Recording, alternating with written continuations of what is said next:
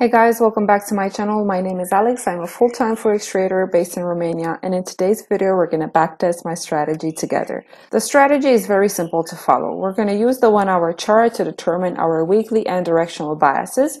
If you do not know how to do that, please make sure to watch the video that is going to appear linked in the upper right corner of your screen in just a few seconds. It is the only method that I personally use to determine whether I will be a buyer or a seller. Then we're going to drop down to M15, M5, or M1 charts in order to find our entry pattern. The entry pattern is very simple. We're going to focus on Fibonacci, then we're going to wait for price to go into OTE levels or anywhere below equilibrium for buys, and there we're going to wait for a displacement to the upside, a retest and a rejection, with the expectation that we will always get at least 20 pips of profit. Stop loss is always going to be 10 pips below the fib. My strategy is a very high win rate strategy. So because I want to be a scalper, I just want to get in the market and out as fast as possible, grab at least 20 pips with every setup that the market is giving me, and then I'm done for the day. So without further ado, let's start trading. We always start from the 1-hour chart, determining our directional bias. We can see that weekly is bearish and also daily is breaking market structures to the downside, and we can also see that we have a new break in market structure to the upside over here. Because we started the backtesting from a Monday, I was print more candles until we're gonna reach at the beginning of Tuesday.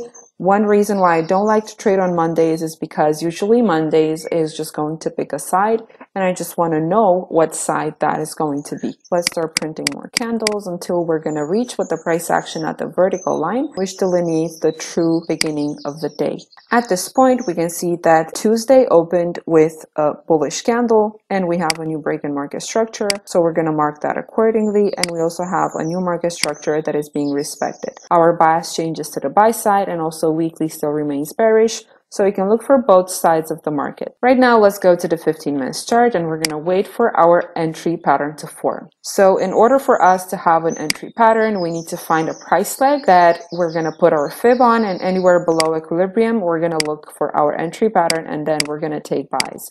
Before we find that price leg on which to put our fib, we have to wait for the formation of a swing high. We can see that we have our swing high already formed. So at this point, we can draw a fib from the low that takes liquidity all the way up to the swing high that broke market structure. And then we're going to wait for price to come below equilibrium and form our entry setup. Price right now is making higher highs, so it is okay for us to adjust our fib. And because we are placing fib on a price leg that broke the most recent market structure created, it is okay for us to drop down to the 5-minute and look for entries. So at this point, I'll just clone that fib so that it appears on the smaller time frames also, and right now we can look for our entry. If price action is going to drive higher, then we're gonna adjust our fib accordingly. So right now there is no entry. We don't take impulse entries at the break of swing highs. We don't take impulse entries when we have pin bars. That is not part of our strategy. Right now we don't have any entry. Although the market drives price higher, it is okay. We don't look for any setup yet. Right now we can see that we have a new liquidity grab and a new break in market structure, so it is okay for us to adjust our fib accordingly. So let's do that, and also update the fib so that it will update on smaller time frames also. Creating new highs is going to always make us adjust our fib. And at this point we can see that the market might be having a retracement lower into equilibrium. Okay, right now we have a touch below the equilibrium level and into the optimal trade entry levels.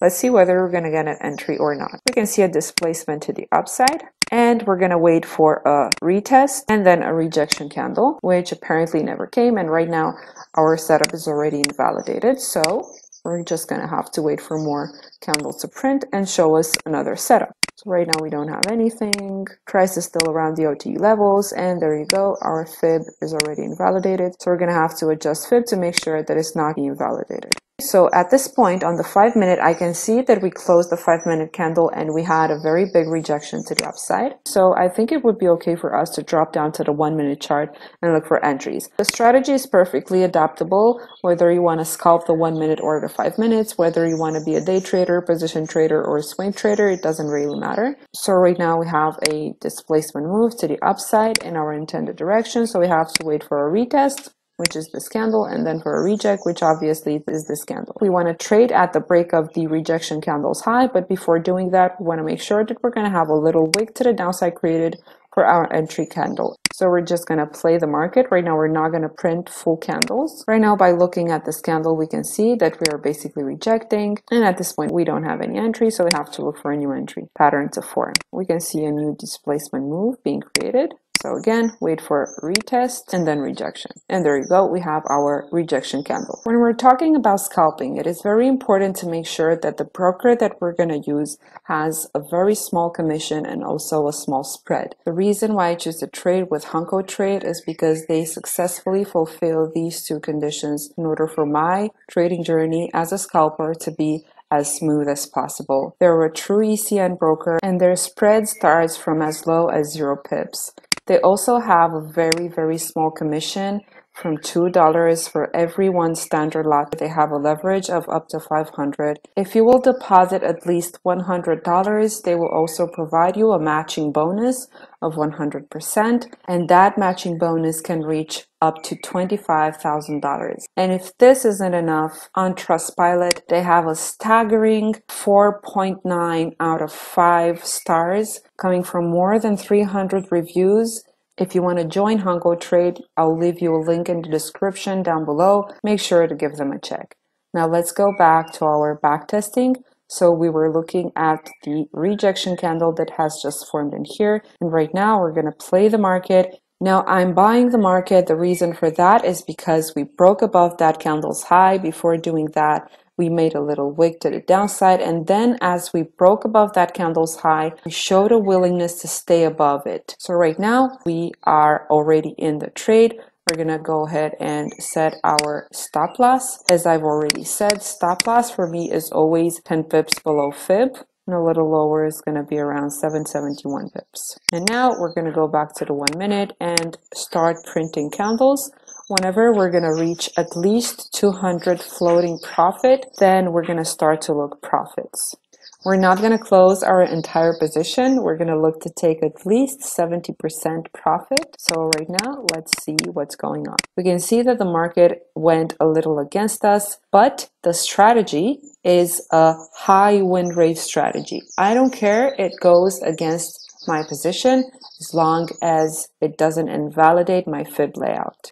So at this point, we're just going to have to wait and see what the market is going to do. So there you go. We can see that we're already around 20 pips of profit. And right now, I think we're already more than that. So we're 30 pips in profit at this point. I'll just go and close a partial from my position. So I'll just take 70%. My stop loss is going to remain where it is right now. And let's see if the market is going to give me more pips. Right now, I can see that from my entry point till where price is at right now, we have 35 pips. If we can go 5 more pips higher and make sure that we're going to get, and there we go. So at this point, we're getting at least 40 pips. So 45 pips. So right now, I can safely go to my remaining trade, and I'm going to close 0.20. And right now, for the remainder of 0.10, which is 10% from my initial 1 standard lot position, I'm going to leave it as a runner, and we're going to put stop loss at break even. So at this point, we're running risk-free, and let's see what the market is going to do further.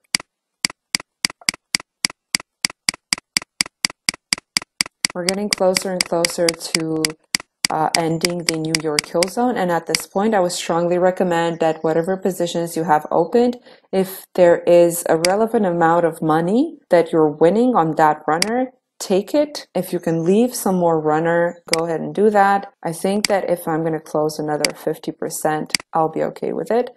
So right now I have a runner of 0.05, and for the first trade I already made 3.5% profit. Let's remove all the fibs, and we're gonna start printing 1 hour candles until we're gonna reach the opening price of the next day, which is going to be a Wednesday. As usual, we're going to start the new day by marking the new created market structure. So we have a new break in market structure to the downside over there.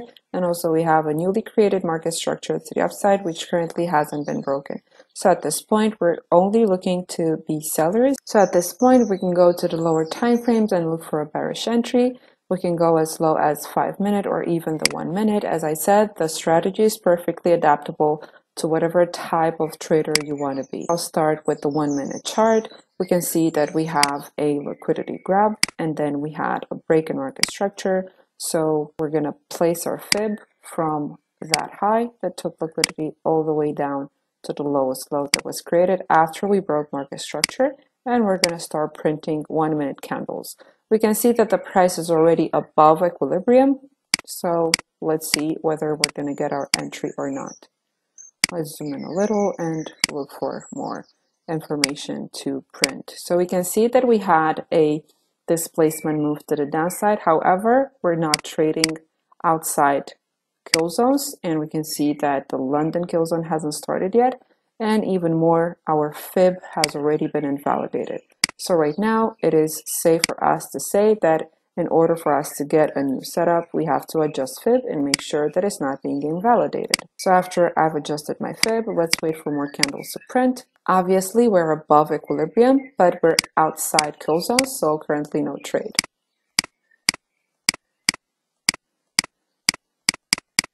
Okay, and at this point we can see that we have a displacement move to the downside. However, we're still not inside the kill zones, but getting closer and closer to the London kill zone open.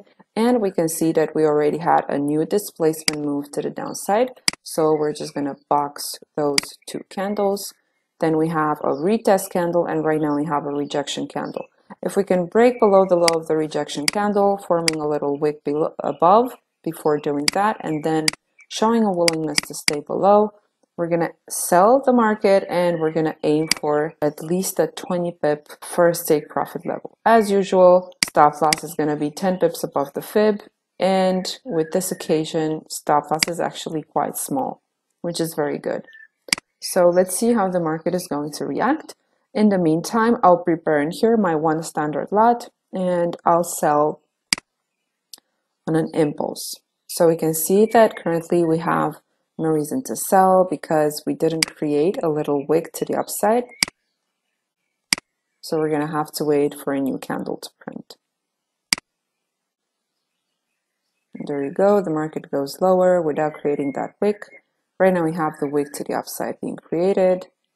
And if we could trade below the same level, then we're going to be able to sell the market. We can see that we kind of like have new retest candles. So at this point, I think it's safe for us to readjust our impulse price leg and wait for a new candle to form. There you go. Right now we have a new rejection candle. So again, if we can break below its low, so we have the little wick being created. Okay. So at this point, I would definitely sell the market. Zoom out, and then we're going to go to trades and set our stop loss. The 100 fib level means around 10 pips of stop loss, so plus 10, that's going to be around 20 pips, which is very good for a gold scalp. And right now we're going to allow the market to develop, patiently wait for it to go at least 20 pips in our favor so that we can start taking partials. I'll just print candle after candle, candle after candle. Price right now goes back to our entry point, but we don't care because, as I said, the strategy is a high win rate strategy. So most of the times we will get that 20 pip that we're looking for. Right now we haven't had a 20 pip take profit level, almost 20 pips, but we're just going to have to respect the strategy, guys. There you go, a new move against our position, but again, we don't care. Market continued to drop, and right now we're sitting at a 30 pips profit. So let's see what more. Okay, new candle, deeps lower, and right now we're sitting at a 35 pips profit.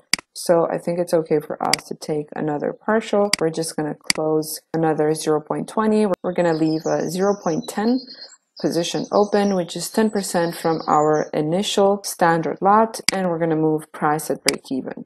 Right now, if we're going to get stopped out, we don't care because we've already took the profit for today and we're running risk free. and we can see that the market goes higher and higher and eventually takes us out. Now at this point we're going to go to the 5-minute chart, but before that let's remove our drawings from the 1 minute. And right now we're going to go to the 5-minute chart and see whether we could get a new entry. From a 5-minute perspective, we can see that we took liquidity from above that high and we broke a new market structure. So we're just going to drag fib from that high all the way down to that low. Now, if we can get a displacement move to the downside, then we can take the trade. However, we can see that the 5-minute candle closed as a bullish candle and it's basically invalidating our fib layout. So right now, let's just wait for more candles to print. Our new fib layout would be from that high all the way down to that low. And we can see that we're getting displacement move to the downside. However, what I don't like is the fact that we're basically not closing below that candle's low. We're not going to consider it as a potential entry setup.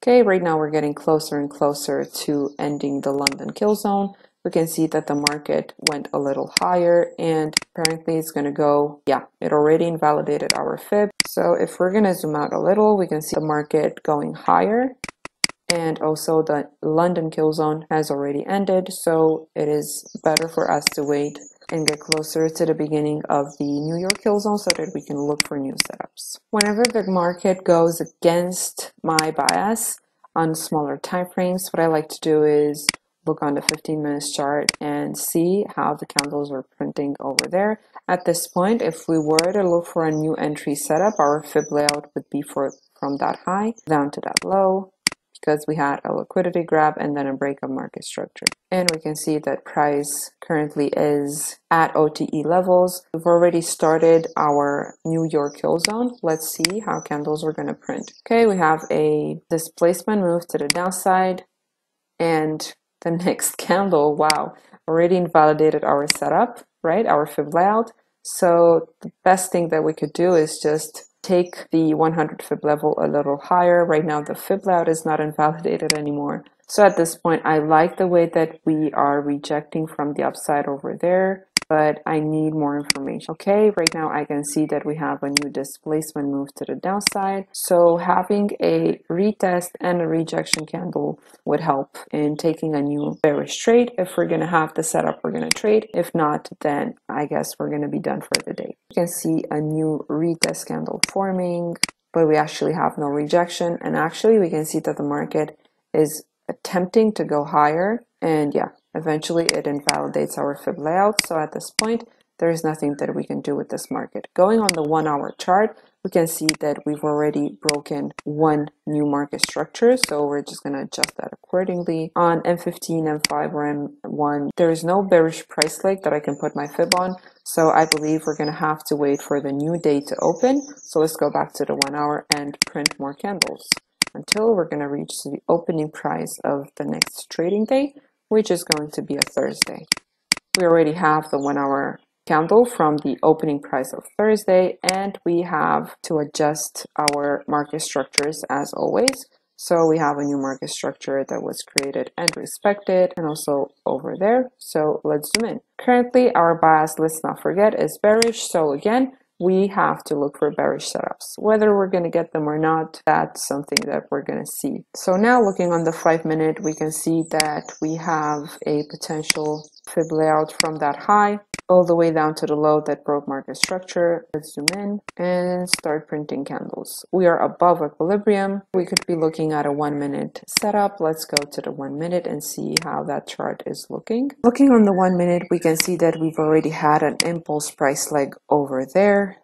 Let's see whether that was a reaction from a fib level. So we had a liquidity grab over there, and that was the lowest low that was created before we had the impulse price move to the downside. Now, if we're going to go below this low, we're going to be able to adjust our fib from that high down to whatever low is going to be created, and potentially get another micro scalp, like I like to call it, but we'll just see. So at this point, it makes no sense for us to take any trades. Okay, we did go a little lower, didn't we? Yes, we did. So let's adjust the fib. And obviously we're going to have to wait for a new push to the upside above equilibrium for this tiny fib and potential entry setup. Market goes lower and right now it pushes higher. Okay, so now we have a displacement move down, retest, and right now I believe we have an invalidation candle. And also this candle invalidates everything, so our new fib is going to be like this. A new displacement move to the downside. However, in this case, we didn't even touch the equilibrium level, so I wouldn't be pretty confident in taking a new setup. We might be looking at a new setup like this with liquidity grab and a new break in market structure, but let's see. So right now we're going to have to wait for a new retracement up into the equilibrium of this other tiny fib. And apparently it just, oh, okay. So let's see. Okay, displacement move to the downside, perfect. And it just goes lower, not touching our pay me level. Retest, rejection. Okay, if we were to sell at the break of the rejection candles low, it means that we're going to sell in a deep discount, which is not optimal for us to do. Obviously, if we want to sell, we want to make sure that we're selling in premium, and if we want to buy, we want to make sure that we're going to buy into discount levels. So at this point, I don't think it's going to be a very good idea selling the market unless we could go a little higher. Oh, okay, so we did go a little higher.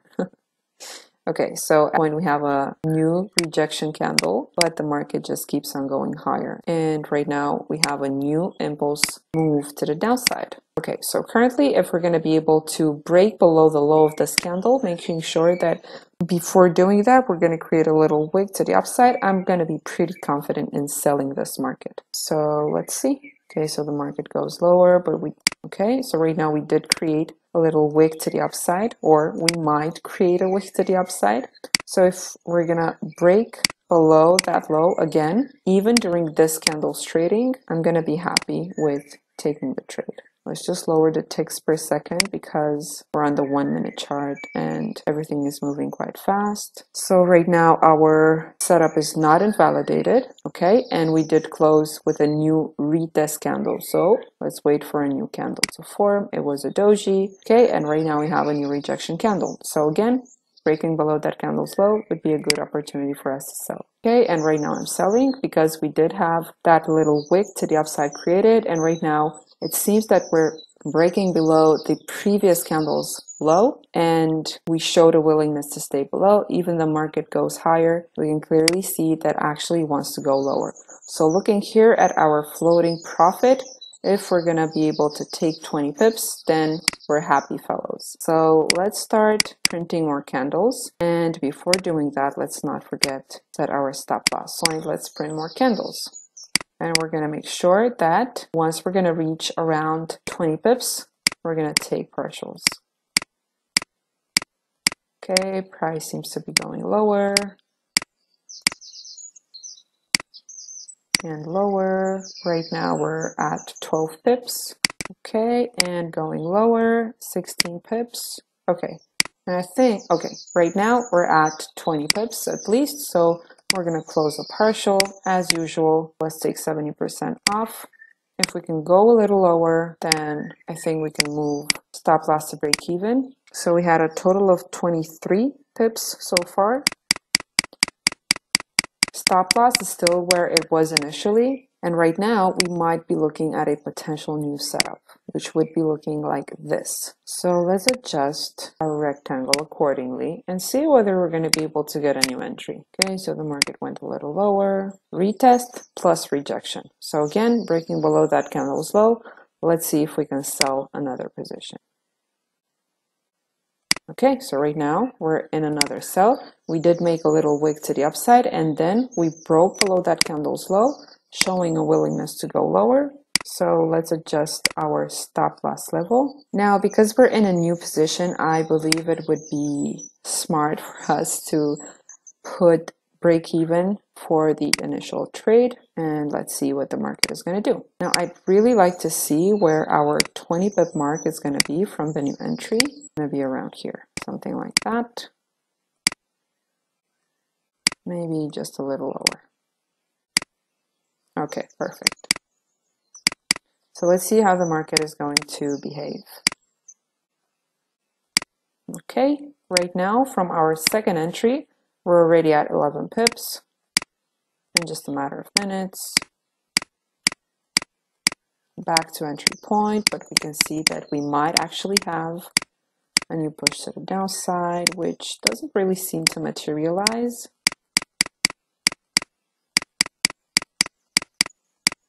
And right now we're back at OT levels.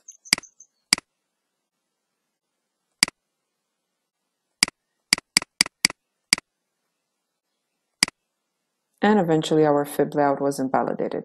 So at this point, what I do, I just close all my trades, and we have so far a 6.25 profit, and we took one loss, which was here, 10 pips, because our fib was invalidated. Okay, so we are creating an impulse move to the downside. Let's see whether we're gonna get some sort of entry, because I really like the way that the market is creating this potential setup. So right now we had a retest candles and rejection candle, and let's see whether we could trade. So let's play the market. Okay, we have the little wick being created. Let's see if we can break and stay below that low. Okay, so right now we're selling. Okay, and right now let's see how the market is going to further develop. Wow, that's a great move.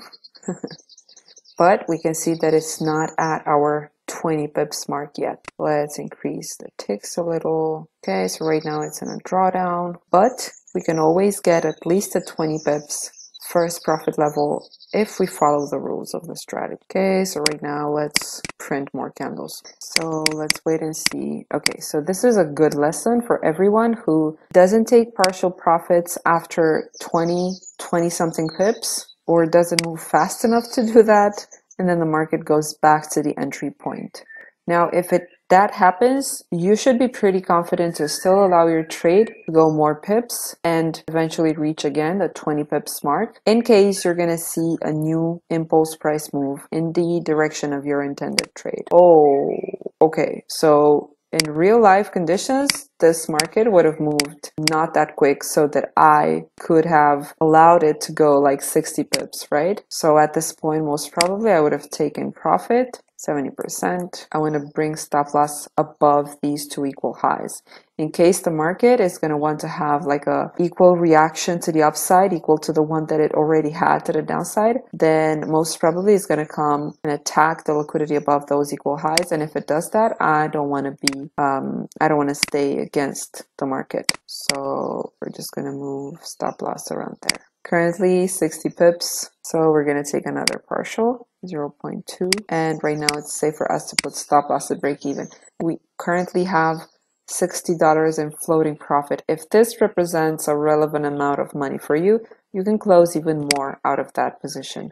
And you know what? I think that's exactly what I'm going to do. So I'm going to close another 50%, and right now we have a runner of 0.05. So if it's going to take me out at break even, I just don't care. Wow, wow, wow, wow.